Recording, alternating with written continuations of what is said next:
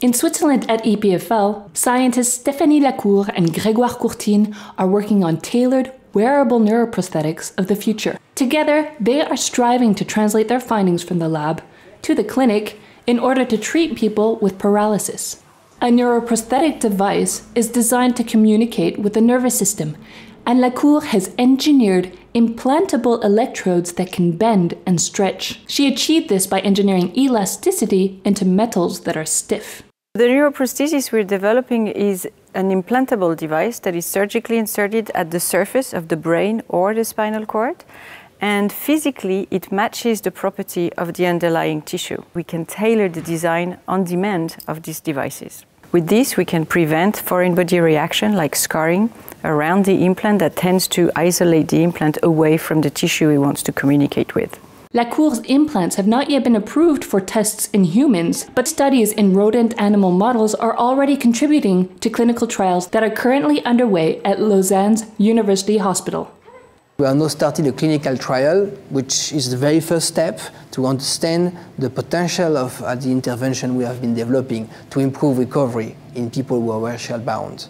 This clinical trial really incorporates all the key concepts and technology we have been developing, first in rodents and then in primates. For this, we had to develop tailored technologies. What we have been observing first in rat is that after a lesion of the spinal cord that induces paralysis, if we stimulate the spinal cord below the injury that normally control leg movement, we can reanimate these paralyzed muscles. This means restore walking.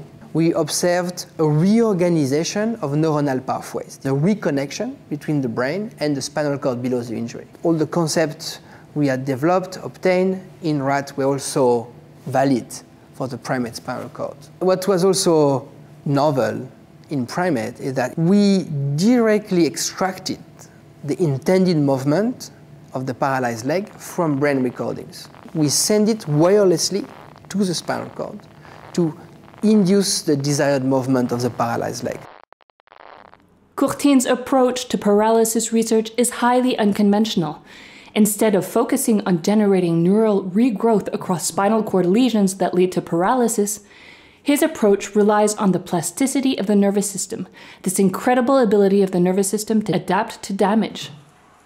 Both Lacour and Courtine are developing technology that may one day be key to helping paralyzed patients walk again.